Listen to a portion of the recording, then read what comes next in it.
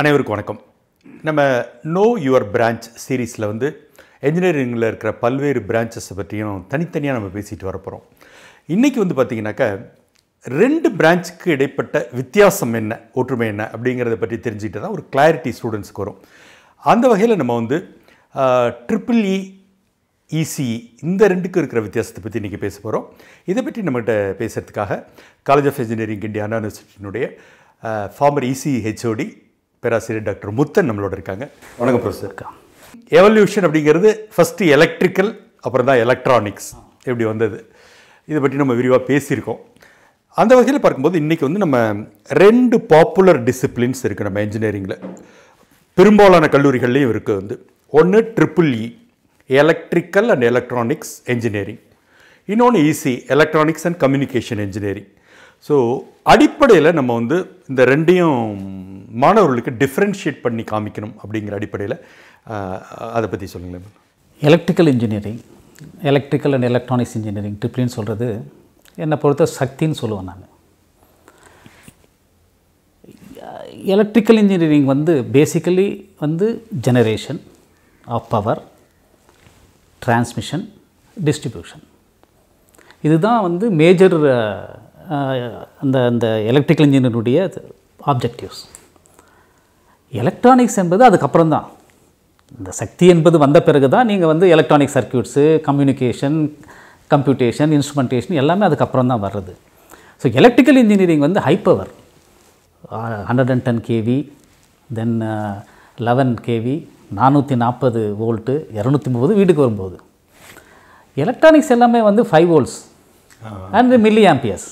So electronics engineers எல்லாமே வந்து அவங்க லோ பவர் டிவைஸ் எல்லாமே வந்து maximum few milli volts, milli amperes and 5 volts தான், பேட்டரி மாதிரி தான் வரும், டிசி தான் வரும் மோஸ்ட்லியாக. ஆனால் எலக்ட்ரிக்கல் இன்ஜினியரிங் வந்து அவங்களுடைய பேசிக் ஐடியாவே வந்து generation of power, hydro electricity, nuclear, wind energy, அப்புறம் வந்து எந்த சோலார் எனர்ஜி, ஸோ இந்த மாதிரியாக, அப்புறம் தெர்மல் எனர்ஜி. ஸோ அவங்க எலக்ட்ரிக்கல் இன்ஜினியருடைய மெயின் ஆப்ஜெக்டிவ் என்னென்னா ஜெனரேஷன் ஆஃப் பவர். அதுக்கப்புறம் இந்த ஜெனரேட்டட் பவரை சக்ஸஸ்ஃபுல்லாக ஒரு இடத்துலேருந்து இன்னொரு இடத்துக்கு எடுத்துகிட்டு போகணும் த்ரூ ஹை டென்ஷன் லைன்ஸு, அதனுடைய எரெக்ஷன், அதில் லாஸ் ஆகாமல் எஃபிஷியண்ட்டாக படிக்கிறது. ஸோ இந்த transmission of high power energy. அதுக்கப்புறம் வந்து அந்த ஹை பவர் எனர்ஜி டைரெக்டாக நம்ம வீட்டுக்கு, ரெசிடென்ஷியலுக்கு, டொமஸ்டிக்கு எடுத்துகிட்டு போக முடியாது, ஸ்டெப் டவுன் பண்ணணும். சக்ஸஸ்ஃபுல்லாக ஸ்டெப் டவுன் பண்ணி அசாடஸ் இல்லாமல், ரொம்ப ரிஸ்க் இல்லைங்களா ஹை பவர், அதெல்லாம் ஸ்டடி பண்ணி அங்கே தான் ஹை வோல்டேஜ் வரும், பவர் சிஸ்டம்ஸ் எல்லாம் வரும். ஸோ இது எல்லாத்தையும் கொண்டு வந்து வீட்டில் சக்ஸஸ்ஃபுல்லாக அந்த எனர்ஜியை கொடுத்து நம்மளை சந்தோஷமாக டிவி பார்க்க வைக்குது எலக்ட்ரானிக் கேட்ஜெட்ஸ்.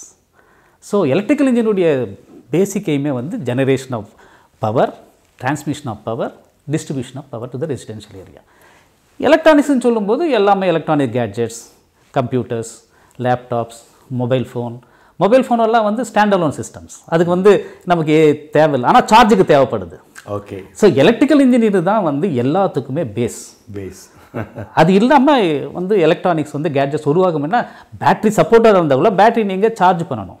அப்போ 230 volts AC தேவைப்படுது.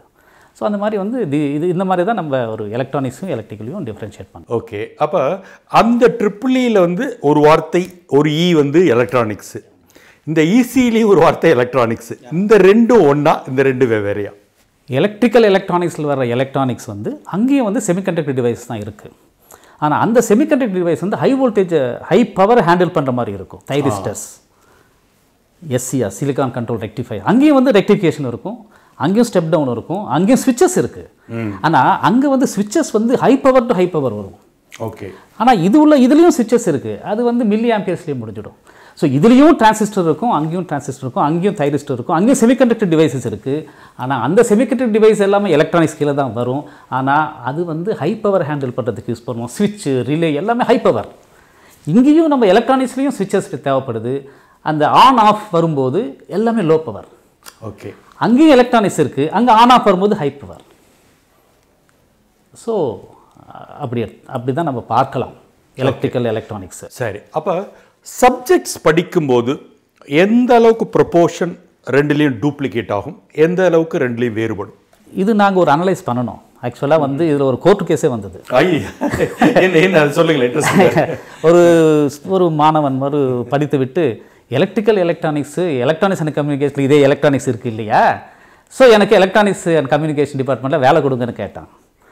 அப்போ வந்து அங்கே நாங்கள் வந்து ஒரு போர்ட் ஆஃப் ஸ்டேட் ஒரு சேர்மன் வச்சு மீட்டிங் போட்டு எப்படி பார்த்தோம்னா ப்ரொஃபஷனல் கோர் சப்ஜெக்ட்ஸ்னு இருக்கும்.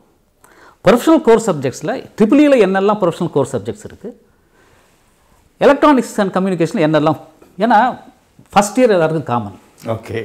ஸோ ஆட்டோமேட்டிக்கலாக அங்கே எலக்ட்ரானிக்ஸ்க்கு டிஃப்ரென்ஸ் தெரியாது. வராது. செகண்ட் இயர்ஸ் வரும்போது மேத்தமெட்டிக்ஸும் படிப்பாங்க, அவங்களும் எலக்ட்ரோமேட்டிக் படிக்கிறாங்க. அதனால் ஸோ நாங்கள் என்ன பண்ணோம், அந்த ப்ரொஃபஷனல் கோர் சப்ஜெக்ட்ஸ் எடுத்துக்கிட்டு தேர்ட் இயர் ஃபோர்த் இயர் பார்க்கும்போது மோர் தென் 70-80% டிஃப்ரென்ஸ் இருந்துச்சு. ஏன்னா இங்கே வந்து எலக்ட்ரோமேக்னெட்டிக்கு, antenna design, wave propagation, satellite system, communication, signal processing, image processing, signals and சிஸ்டம்ஸ்னு பல வகையான இந்த கம்யூனிகேஷன், கம்ப்யூட்டேஷன், எம்பெடட் சிஸ்டம் வரதெல்லாம் எலக்ட்ரானிக்ஸில் இருந்தது.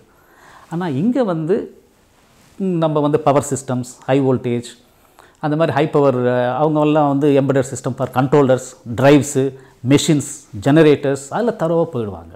ஸோ அப்படி பார்க்கும்போது எங்களுடைய ஆப்ஜெக்டிவ் வேறு. They are created for creating power, transmitting power and utilization of power. Electronics engineers are created for நம்ம கம்யூனிகேஷன், கம்ப்யூட்டேஷன், அதுக்காக வந்து எலக்ட்ரானிக்ஸ் இன்ஜினியர்ஸ் இருக்காங்க. ரெண்டும் நம்ம கம்பேர் பண்ணுறது ரெண்டுமே யூனிக். ஓகே. ரெண்டுமே அந்த எலக்ட்ரானிக்ஸ் இந்த வேர்டு வந்தாலும் அந்த எலக்ட்ரானிக்ஸ் வந்து அங்கே ஹை பவர் டிவைசஸ்க்கு யூஸ் பண்ணுறோம். அதனுடைய டெக்னாலஜியை வேறு, டிசைன் வேறு, எல்லாமே வேறு. இங்கே வரும்போது அதனுடைய டிசைன் வேறு. ஓகே. இப்போ இதில் வந்து ஒரு விவாதம் எப்பவுமே உண்டு. இந்த நானே நிறைய இந்த கெரியர் கவுன்சிலிங்கெல்லாம் பார்க்கும்போது இது கேர்ள்ஸுக்கு சூட்டபிளா அப்படின்னு ஒரு கேள்வி கொண்டாந்து குறுக்க போடுவாங்க. அது மாதிரி பார்க்கும்போது ECE வந்து இமீடியட்டாக அக்செப்ட் பண்ணிக்கிறாங்க இது கேர்ள்ஸுக்கு சார்ந்ததுன்னு.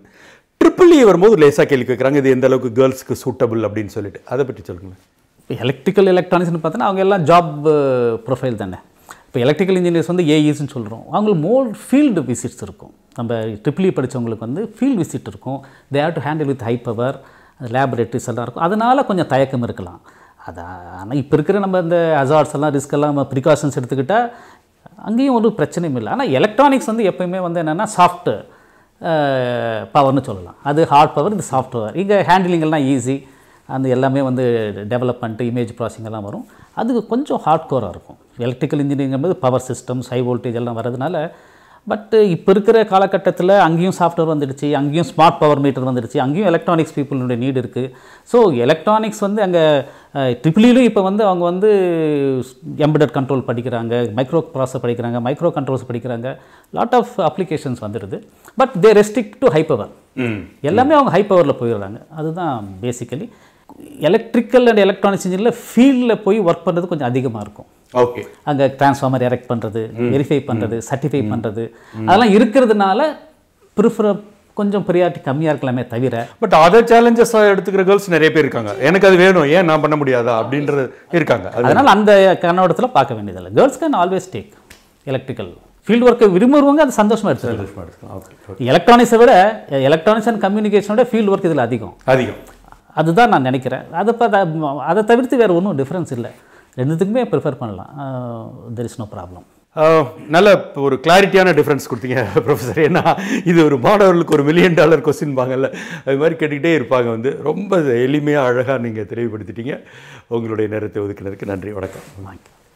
EEE, ECE இந்த ரெண்டுக்குமான அடிப்படை வித்தியாசம் என்ன அப்படிங்கிறத டெக்னிக்கலாக அதே நேரத்தில் எளிமையாக சிறப்பாக விளக்கினார் பேராசிரியர் டாக்டர் முத்தன் அவர்கள். மீண்டும் இன்னொரு வீடியோவில் நம்ம சந்திப்போம். இந்த வீடியோ உங்களுக்கு பிடிச்சிருந்ததுன்னா உங்களுடைய நண்பர்களுக்கு ஷேர் பண்ணுங்கள், அவர்களும் பயனடையட்டும். இதுவரை மென்டார் ரமேஷ் பிரபா சப்ஸ்கிரைப் இல்லைன்னா உடனடியாக பண்ணுங்கள். நன்றி, வணக்கம்.